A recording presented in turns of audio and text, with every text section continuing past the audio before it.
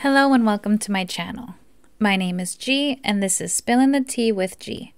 Today, I'll be reacting to an Instagram live conversation happening between a newer representative and a more experienced representative of the MLM, Monat. I think for once I actually said their name right. When I first saw this video, I was troubled to see so many similarities to cult-like behavior. So I wanted to make this video to address that issue and to show that MLMers are still using the pandemic and people's loneliness as a way to recruit them and convince them to join. If you enjoy watching this kind of content, please stay and watch the video. If you like it, let me know in the comments. Girl, I'm so excited to do this live with you. Me too. I haven't done one with you, so. For anyone who does not know me watching this on this page, hi. I'll do a quick 1-2 on me, and then I kind of wanted to do I wanted to get to know you a little bit on camera, and I want some of your following to hear your story because I think it's so freaking cool. But for those of you guys who do not know me, hello, my name is I have been with our company now for almost 2 years. I actually started my business 2 years back as a side hustle. I was really just kind of excited to make 200, 300, maybe one day 400, 500 bucks. And fast forward 2 years, I matched my day job income. I quit my job. I work my business full time.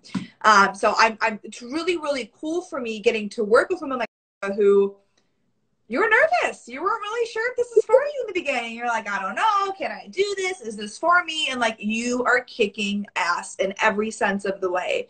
So I kind of want to hop on here and I want you to do a quick 1-2 on your story. So what were you doing for work most recently and or currently? Okay, there's some MLM speak in there. Gonna do a quick 1-2. Let me do a quick 1-2 on what just happened at the beginning of this video. So this Instagram live is actually happening on the Top Girl's account. And she is the person who is newer to the MLM.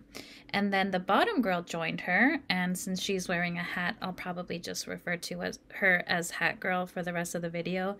Hat Girl comes on, and she seems like she's more experienced in the MLM, and she kind of just immediately takes over and is kind of guiding the conversation.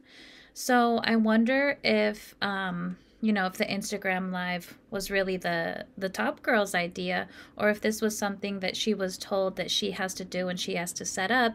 And similar to the teacher that we reacted to in one of my previous videos, that teacher said, you just host it, you invite your friends, and I'll go and I'll do all the talking.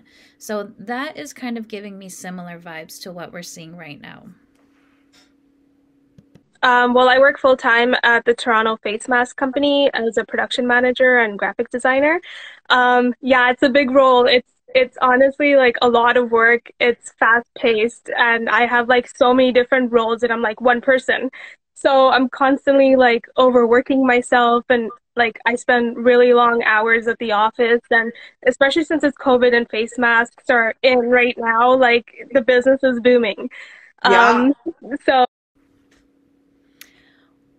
What's really sad there is that the top girl whose Instagram live this is, who's newer to the company, she's already working a full-time job and she already has other responsibilities within that full-time job. It sounds like she's wearing a lot of different hats.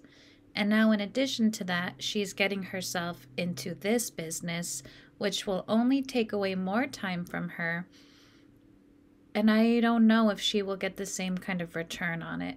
So it's just really sad when somebody is already working so hard and doing so much for them then to get involved with something like this. oh, I don't know, but as I'm making good money and whatnot, but I still obviously you want to grow and you want to do more. And I actually met Jenna on Bumble. I love that. I love that. I love Bumble. It's a great app. They have the BFF thing. Yeah. I honestly lost touch. She met that person on Bumble. And in case you're not sure, Bumble is a social media app where you go on there and you just get connected with like-minded people and you can make friendships on there. So that, I don't like that at all. Lost touch with a lot of my friends in the past few years. And like, especially during COVID, it was really lonely. And especially here, like things are still closed. I still haven't seen anybody. Like I've seen a couple of my friends, but um, you know what I mean? So, Yeah, you you're know, by I'm like, okay, yourself. let You me wanted hop a on. community. Exactly. Let me hop on, see who I meet. And then I met Jenna. Like I saw her do her thing for like a few weeks actually, like almost a month. And I'm like, this seems cool. Like I wonder what she's doing. And then she actually reached out to me and I'm like, you know what? Like what do I got to lose? Let me just try it, you know? Yeah. So the girl who she met on Bumble, who they also after that connected on other social media accounts, it sounds like she was cunning enough to add her on social media, but not immediately pounce on her as a potential prospect. She waited a few months, and then, like she just said, she reached out to her, and the top girl was like, well, what do I have to lose? And now it's Yes. been like what? This is my third week doing it, and it's actually so much fun. I've met so many amazing women. Like you guys are just amazing. You guys make me feel good every day. Like I wake up like super positive and super happy because I see like our group chat just like, you know, gassing everyone up, and I'm like, these are the people I need in my life. That makes my heart. First off, I think the top girl is like the sweetest person ever. She just seems really, really nice. Um, she has a good job. She has been following COVID guidelines. She's been being safe. She hasn't been hanging out with her friends. But in my opinion, it seems like maybe she is lacking in some authentic friendships or some social relationships. And I think that might have made her especially vulnerable to getting involved in a pyramid scheme because, like she said, she really, really enjoys the community aspect and the group chat and the gassing up that happens or the support that happens. And while it does feel great to have a group chat and have a bunch of people who are sending you emojis and hashtag bus babes all day long, you have to remember that when it's happening in an MLM, it's not that they really care about you and they really are your friends. They are trying to give you that attention and give you that support and acceptance so that you'll stay, so that you'll be more pliable to following their rules, so that you won't step out of line. And again, the top girl just seems like the sweetest girl ever, so I just feel sad for her that she got involved with an MLM. So happy. I love hearing that because I really do. I think our community is so different, right? It's a feel good community in every sense of the way. I want to ask, what were like your expectations? Like, what did you think this would be?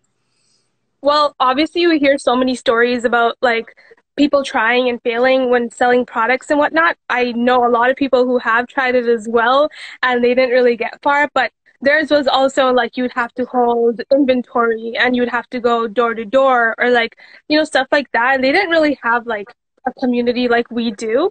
Mm-hmm. And it was more like in-person things. Like I got like a lot of people were like discouraging me at first. Like my family was too, and you know, like I get it, but honestly, like I kept telling them if I don't try, I'll never know. Like I honestly don't have anything to lose. Yeah.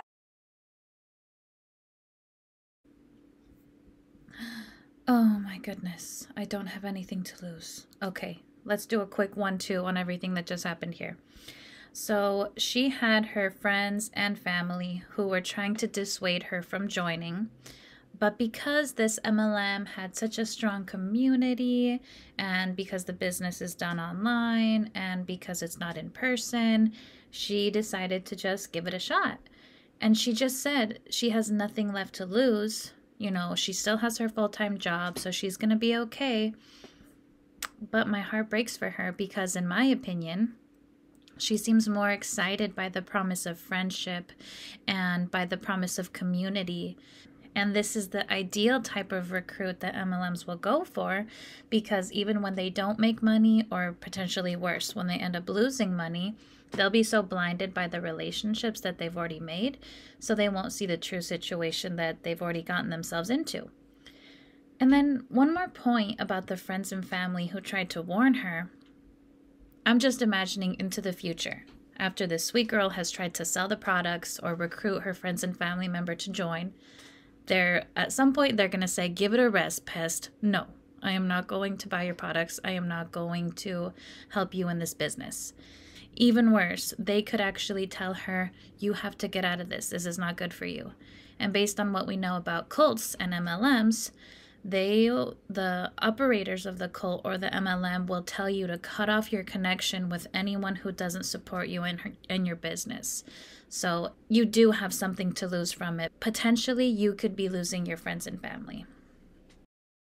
And I have a full-time job, so like if it doesn't work out, I'm still covered, you know, but Totally. it doesn't hurt to try, you know. Totally. No, I think that I was gonna say, I just think that's really important. I think a lot of people, they hold themselves back from that fear, right? That fear of failure. And your perspective is like, why would I assume just because someone else didn't succeed at something doesn't mean that no one succeeds. I think that's powerful because so many people look at this industry and think only a small percentage of people are successful, the 1%, right? Well, according to the video that we just did yesterday, and it was actually about this same MLM, Monat, by the way, we did the math and we found that it wasn't even 1% who were successful. It was 0.0001%. So it's just very misleading to try to frame this business as a business where a large majority of the people will have success, because it's just the opposite, actually. And the numbers don't lie. They always say, well, I can't do that. I'm not only 1% of people can be successful. Well, what if you're that 1%? Like, why do you assume that you won't be one of those people? Like, that's so silly to put yourself in the 98%. You know what I mean? Exactly. Like, why? I love that. What do you think, besides the community, because I know you love that, but what has been one of your biggest, like, gratitude moments from this business where you're like, wow, I'm really freaking grateful because I learned this, or today this happened to me? There's no wrong answer. There's no wrong answer. So, like, for me personally, like, I think one of my biggest gratitude moments for our business personally is the personal development. Like, I'm grateful that I'm in an organization that requires me to constantly become a better version of me, right? Because that affects me in every area of my life, right? When I pour into myself and I do my personal development and I read and I journal and I do all that, I'm a better girlfriend, I'm a better leader, I'm a better coach. My energy is different, right? So let's do a quick 1-2 on what was just discussed. So the first thing that Hat Girl mentioned was gratitude moments. And if you actually look through MLM posts of people that are trying to sell or recruit, a recurring theme on their post is gratitude. And you'll see these people go into an essay on their Instagram captions, listing all of the different things that they're grateful for. And sure enough, the company is something that you're grateful for. So they really condition you to be grateful for being in the company and for being grateful, not for what the company necessarily does, but for the opportunity that it gives you. And I think, in my opinion, you're also encouraged to find things to be grateful for because it's a form of thought control, and they're having you focus on the good aspects instead of focusing on everything. But for example, if you have a cut on your leg, I'm talking a big ass monster cut on your leg. Like, for example, if you see in The Day After Tomorrow, the chick gets that big cut on her leg, that's the kind of cut I'm talking about here. Yeah. And you sit there and you're like, wow, I'm so grateful that my leg didn't break. You should still go get that shit checked out by a doctor. Just because your leg isn't broken, it could be infected. So instead of just sitting there being grateful about something, you have to really be thoughtful about it and critical and analytical. And then also, let's talk about professional development. So in the broad sense of the term professional development, there's nothing wrong with that. If you have been watching some of my other videos, you'll have picked up on the fact that I'm actually a teacher. And as a teacher, we have various professional developments through the school year. And we learn new instructional strategies, or we learn how to integrate new programs or technology. Some of those meetings are really great and really inspiring and motivating, and I can immediately go back to my classroom and implement those things. And others might be a little bit more boring. It might just be a review of things we've learned before. The difference is, when I'm doing those professional developments, I'm still guaranteed to be paid my salary for it. Even better, some professional developments that get scheduled outside of our normal contract hours, you might actually get paid to go to those. Or you might get paid for your airfare or your hotel fare if it's somewhere different. But with MLMs, you do a heck ton of professional development. And based off of what I've seen, and this is just my opinion now, their professional development isn't so much focused on building your professional skills or capacities as a business person, but it's more of an opportunity where the MLMs can get you to be vulnerable, share things about yourself with them, keep you introverted, and keep you focused on your shortcomings. They keep you really focused on what you're not doing, and that shame is what keeps you in there. And then later, those MLMs will even use those personal things you shared against you. So if you mentioned, one of the reasons why I'm looking into this opportunity is because I have a heck ton of student debt, then later if you try to leave, they might tell you, well, you have all that debt. This opportunity is going to help you get rid of that debt. You're just not working hard enough. So they'll use those things against you to try to get you to stay. So it's very manipulative. Is there like a particular habit that you've acquired in the past maybe 2-3 weeks that you didn't have before? And you're like, okay, I can see how this is going to change my life.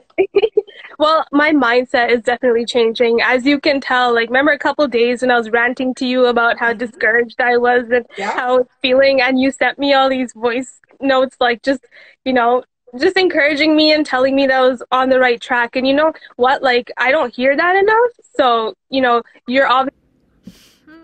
The top girl is so sweet. She's only been in there for a few weeks, and already she was having some serious concerns. Then the hack girl did what Huns do best and sent a bunch of voice memos in which she was probably love bombing and telling her, no, you got this, you're amazing, you're perfect for this opportunity, and convincing her to stay, which, look, she stayed. She's here on Instagram Live right now. And this is just me, but if a friend ever texted me to tell me that they're having trouble with something or they're having trouble with their job, I don't tell them what they should do or force them into anything. What I would do is I would ask them questions, see how they're feeling, and really try to give them time to vent so that hopefully they kind of will come up with their own solution through their own reflection. Maybe that's the teacher in me. I'm not the one living their life, so how the heck am I supposed to know what is the best decision for that person? That's the difference between a friend and an upline, I guess. To be fair, I'm not really sure if this chick is the upline or what exactly her relationship is, but I don't think she's sitting on this IG Live just out of the goodness of her heart. That's so true. That's I can basically ask anybody.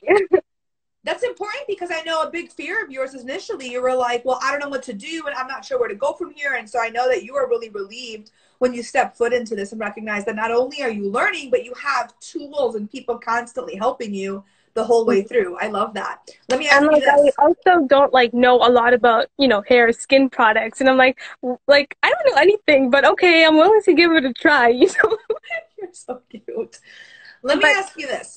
I want to ask you, what was one of your biggest fears? Like, what truly was it that was holding you back? Was it that you felt like you didn't know what to do? That was one of them. I didn't feel like I would get anywhere because of all those things people were telling me, and it kind of... Another recurring theme in MLMs, one of their recruitment tactics, is to get you to talk about your fears and what's holding you back. In my opinion, this is to make you seem more relatable to other potential customers or recruits because there's a high probability that the exact same fears that are holding you back are what's holding them back. So that's just making you seem more relatable, and then it gives them the impression that, oh, if that person can do it, then so can I. When we know that no two people are going to have the same exact results. I've put fear into my head until I started talking to everybody and actually, engaging with all the other people in our group as well, because I've talked to them one-on-one as well, a couple of them. And they've told me their stories and all the training videos that you guys send me, and people talk about their stories, and I'm like, okay, they did it. They were in similar positions that I was in, or worse at least. I heard your story and I'm like, okay, that's really empowering, Like Yeah, no, I don't know why I can't do it, you know? I love that. I love that. And for anyone who's watching this right now, maybe you have been watching someone on the sidelines. Maybe it's not even Jenica. Maybe you just saw her building her business, and now because she's building her business, you're way more inclined to learn more about it, but your fear of the unknown, or you have this story, this narrative that you're telling yourself, I can't do this, I'm not good enough. That whatever it is, we all have different like limiting beliefs.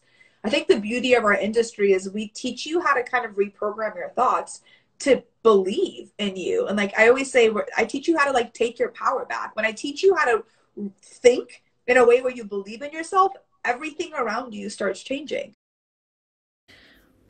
We teach you how to reprogram your thoughts to believe in you.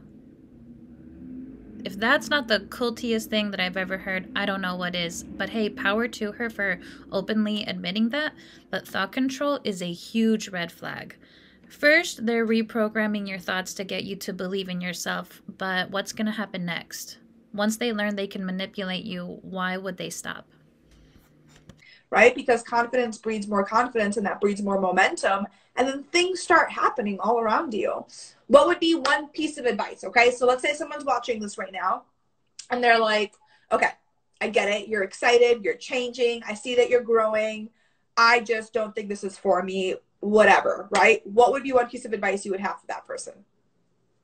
Honestly, everything takes patience, but you know, nothing happens overnight, and you'll actually never know until you try. Girl, you need You'll to never say know more lives. until you put hard work into something. You know, you can't just expect to sit here and have everything come to you. You actually need to work for it. You know, I'm not gonna say like this is easy or anything. Like you have to put work into anything that you want to do or want to try. And you know, you just have to be willing to do it. You have to be willing to try and willing to grow, and you know, that's like one of my advice. And if it's like, But you can work hard at something else and actually make money from it, not just have the promise of making money. In my opinion, I think you're better off not joining an MLM.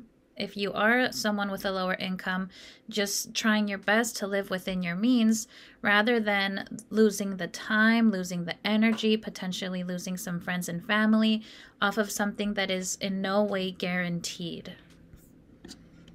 another thing I realized was like when people see like how much the product packs cost like when they're signing up, Mhm. like you know, I was the same. I was like, holy shit, it's a lot of money, but you know what? Like you'll make it back if you know if you put that hard work into it, right? So again, the top girl is just the sweetest girl. I really like her a lot. And I love that she's being open and she's admitting the fact that, yeah, these products are a lot of money. So I'm just kind of curious and thinking about it. If she even is acknowledging that herself, I wonder how her friends and family are going to react to those prices as well. Because remember, in direct sales, network marketing, MLMs, whatever you want to call it, your primary customer base are those people that you know. So if something is too expensive for me, there's a really strong chance that it's going to be too expensive for the people in my immediate social circle. Totally. And on top of that, I hope you guys know, like when you start your business, we don't have a buy-in, right? So you're not like there's no buy-in, there's no monthly quote or anything like that. To start your business, all you're getting, like she said, is a product pack, which is just products for you to use. You're not like buying products to resell them. Like you're purchasing products because she can't talk about stuff she's not using. The reason why she's comfortable on camera sharing her results is because she has results. Yeah. So just understand that the beauty of our industry is that unlike so many companies, and every company is different, so always do your research, right? But what really stood out to me about our company and why I partnered with this company is that we don't have inventory, we don't have quotas, we don't have a monthly maintenance fee to maintain your business. It's very simple. The same way that you guys go on your story and talk about, do you guys have Lululemon in Canada?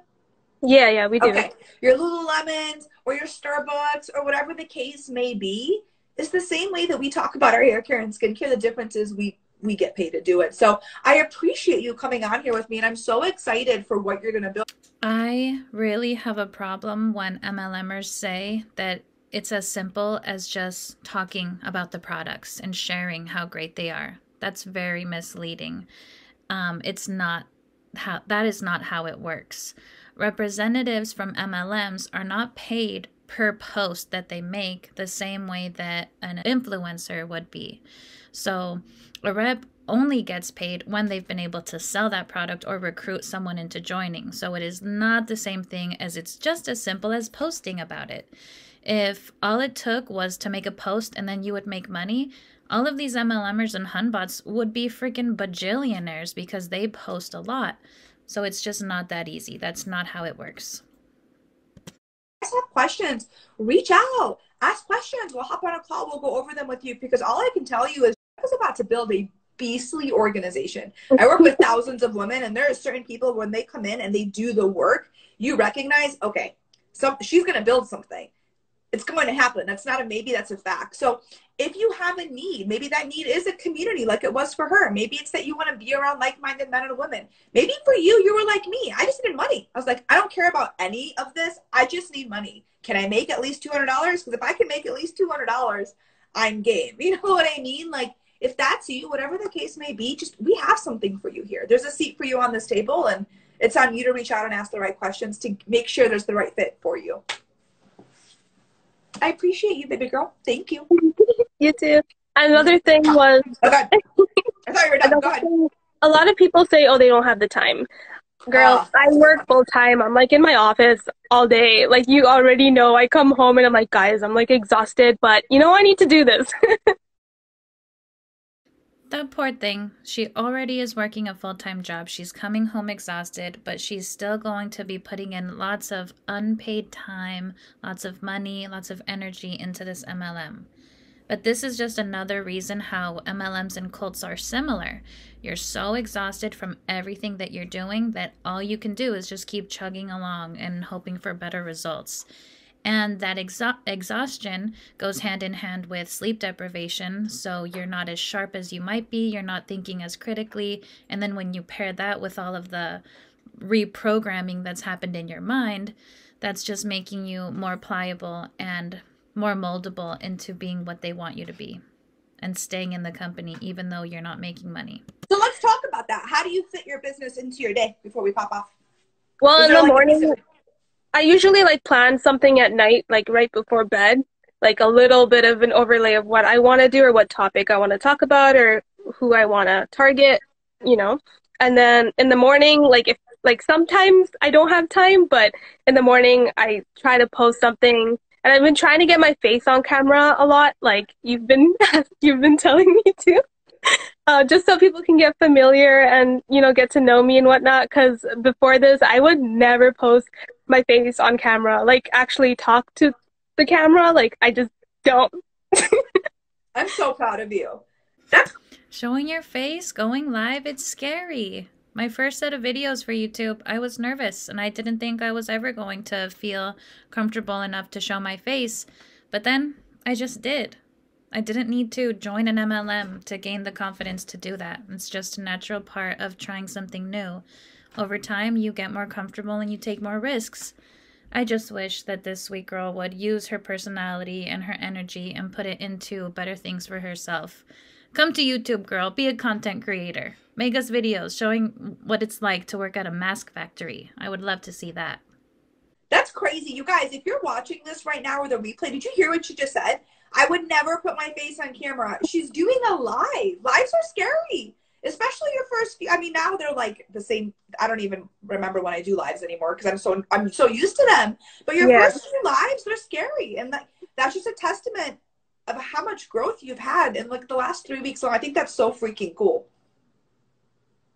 Thanks, I really do. I think it's cool. I think that's where a lot of people trap themselves, is because kind of like you, they're like, I'm never going to show my face on camera, so I can't do this, right? But you're like, well, I might not show my face on camera now, but if I grow into the comfort to do it down the line, then maybe I will. Eventually. Mm-hmm. Yeah. Like, I've been getting more comfortable, like, just, you know, videotaping myself and, you know, little, like, I've been doing short video talks on camera, which is like, you know, easing me into it. So, you know, that's another thing. I know a lot of people are uncomfortable with it, and I wasn't either, but, you know, here I am. I love that. I'm excited for the team that you're going to build, and I just hope that I can kind of be. I'm excited for the team that you are going to build. This statement pretty much shows that the point of this MLM is not to sell the products to customers. Rather, you're going to make money by recruiting other people to join below you. Or, in MLM speak, building your team is how they say recruiting. It's not even about the products. It's about how many people can you lure in. I just hope that I can kind of be here as a carrot for anyone who maybe you're not really sure if the direct sales industry is for you. Like, I just hope to be living, breathing proof. You guys, I started my business with no expectations to build a business. I literally wanted to make an extra $200 to $500 because I really was so tired. I was so tired of looking at my account before grocery shopping. Like, that was it for me. I had to check my checking before going grocery shopping. Like, I hated that feeling. Or when we would go on vacation before going to eat, I would check the menu at the restaurant to see the prices at the dinner so that way I can... Hang on a second. If you're that hard up for money, then don't go on vacations. Maybe just try not to live above your means. Plan my lunches. Like, that wasn't life to me. You know what I mean? So my goal, I wasn't like, I want to quit my job. I was like, I want to make a few $100s. And it's turned into, not only did I match my day job income, I'm qualified for the free car. I've paid over $20,000 in debt. I've qualified for the free trips. So like, I'm breathing, living proof that this business doesn't always turn out how you initially start it, because sometimes you don't even recognize what you're capable of until you begin building and you pick your head up one day and you go, oh my God, I did this. Like, I'm doing this. And my story's just begun. Her story's just begun. So just know that no matter where you are in life, if you're unhappy, like, there's something for you. There is something out there that can change that for you. So, Jenica, I appreciate your time. I'm so excited for your journey. I cannot wait for you to be doing these lives with your team. And I can't wait to, introduce this to your following and have them come join us. Thanks, girl. You've been such a great help. Like, thank you for everything. We're just getting started, baby girl. All right. I will talk to you soon, okay? All right. See you. Bye. Hat Girl wasn't wrong. If you're unhappy, make a change, for sure. But do your freaking research. Find out what type of job, what type of opportunity is going to be a good fit for you. Be educated about those financial choices that you're making. Because if you're somebody who really is so desperate for some extra money, you don't want to be getting yourself into a position where this opportunity will actually be taking you in the other direction, which is possibly getting you into debt. Thank you for staying and watching the video. I hope you liked it. If you do, please let me know in the comments and let me know what you think about Monat's tactics. Do they seem a little culty to you, or is it just me? Thanks, and see you next time.